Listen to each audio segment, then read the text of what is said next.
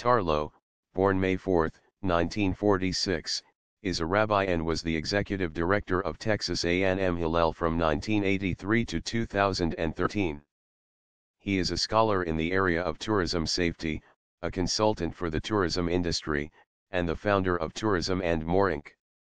He worked as a security consultant to the city of Arlington, Texas, in preparation for Super Bowl XLV.